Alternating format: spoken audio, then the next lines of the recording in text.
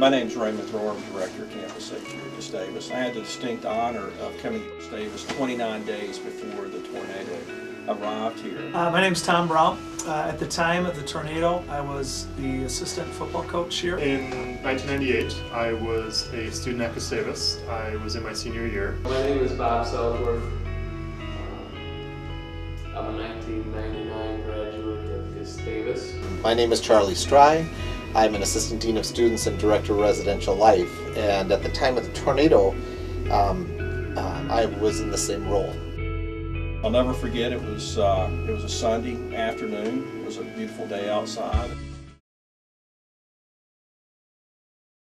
All of a sudden the sirens go off. At one point we had gone outside and looked at the clouds, and we did see a big black cloud rolling in, but we didn't see any funnel at all. And so we were nervous, but we weren't too worried about that yet. It looked like the meanest thunderstorm I've ever seen in my life. When the tornado hit was about 5:30 on a Sunday evening. St. Peter and the other cities along the Minnesota River. He stepped out of his home in the farming area near New Ulm and took these pictures of the twister. It was so huge. You got to remember this tornado was 1.5 miles wide. So it's not your typical tornado. You know, they talk about it sounds like a freight train coming through and your ears popping. All that stuff happens. But what was a very short period of time really seemed forever. And I was living in the Swedish house, which was right on the edge of campus, a college-owned house. When the third siren went off, though, we definitely went into the basement to take cover. We looked back at the house, and the entire third level of the house and part of the second level was just completely gone.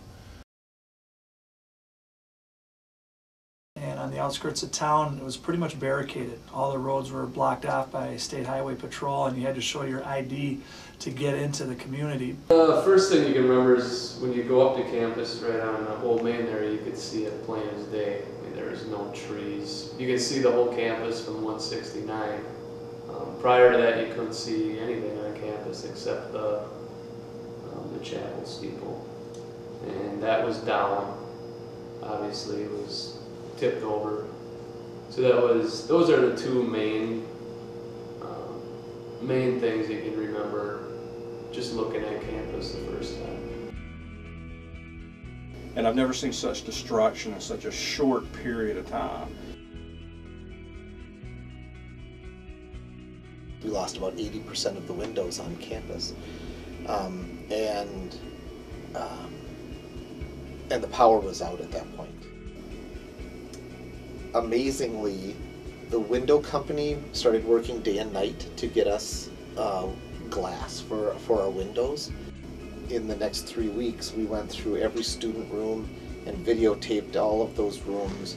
We set up schedules so that students could come back and collect their belongings that they could salvage, and the stuff that they couldn't salvage we had destroyed for them. And so without any roofs, with our roofs all being damaged, there was water seeping in everywhere. And I remember never really feeling warm. I mean, you were sort of always cold. I'll never forget that a reporter said Gustavus Adolphus College would never open again.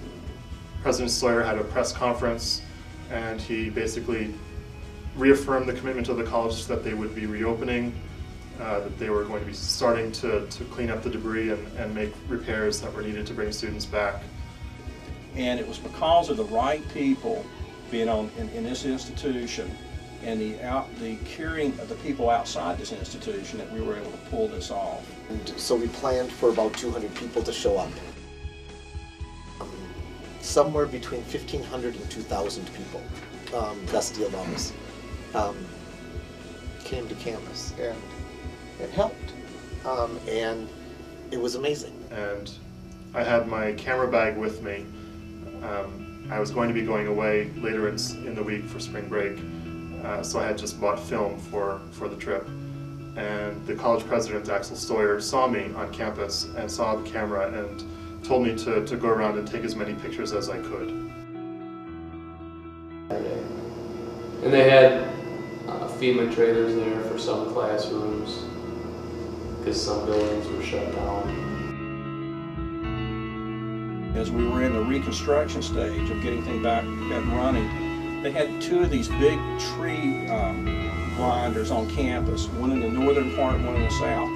They ran for 24 hours a day, and all you could hear was the grinding. I've never seen so much mulch in my life. They chipped them up, just a whole tree, and they would throw it in.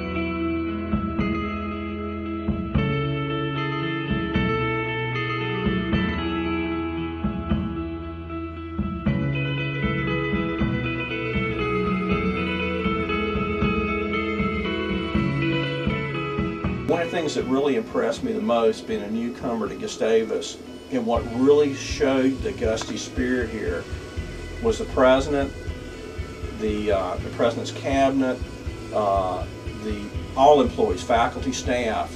That it didn't matter what their title was. They came in and they did anything that needed to be done. And that's one of the things that really impressed me about Gustavus.